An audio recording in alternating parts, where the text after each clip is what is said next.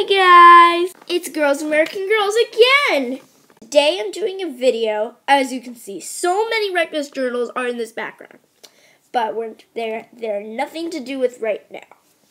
Without further ado, today we're going to show you all of Gigi's books she has read for the year of 2015 so far.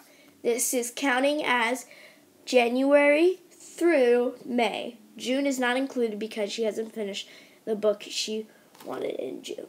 Let's get started with it.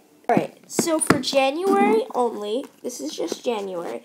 This is the only books I read for January. They were both from the same exact thing. They were sisters. Smile first. Smile was the first book. Yeah, this is book number 1. Let me put it back in the thing quick. I want to kind of rush this video because I want to get it over with. No offense, but it was a highly requested video, too.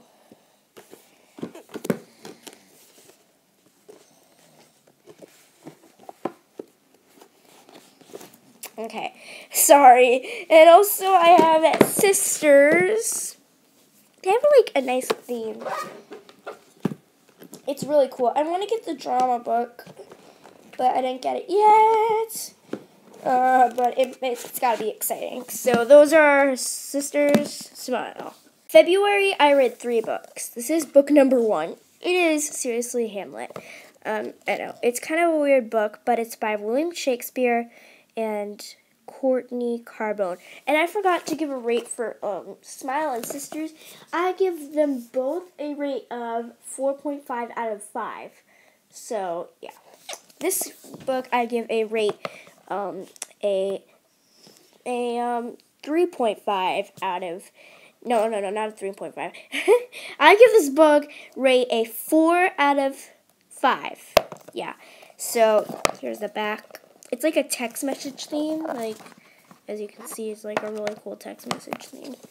I also read in February The Story of Half a Girl by Veera Hydranandi, and I give this rate a 3 out of 5. It's okay, but I didn't really like it. The last book I read in February was Upside Down in the Middle of Nowhere by Julie T. Lamanna. And yeah, I give this rate a 4.5 out of 5. Now we're going on to March, which I read 2 books. The first one was This Is How I Find Her by Sarah Plosky. I give this book a 5 out of 5 on Goodreads. Last book I read in March was Unspoken by Sarah Rees Brennan. I give this a 5 out of 5 as well. I want to find the second one of these, but it's sold out, so I can't get it, obviously. But I will try to find it in the future.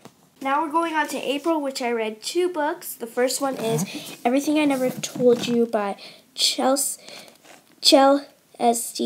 Ning.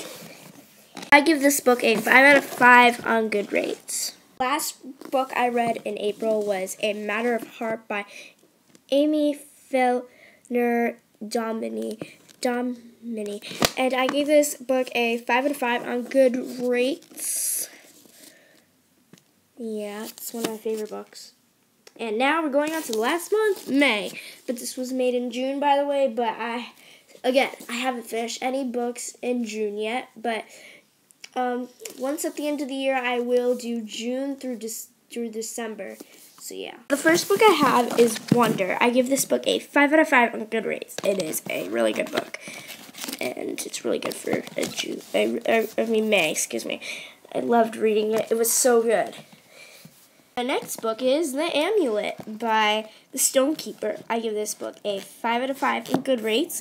It is a really good book, but I still can't find the second one either. So that is a little bothering me, but that's okay.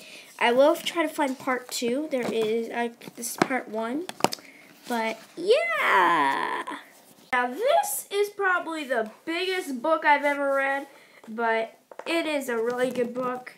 Trust me. This is the latest book I've read, and I finally finished it. I still have more books coming, and guess what it is? All the Light We Cannot See by Anthony Doerr. I give this a 5 out of 5, definitely. And this book is way huger compared to the rest. As you can see, the rest are pretty small. I still had more coming, but they never came because they were on back order. But thank you guys so much for watching. Bye.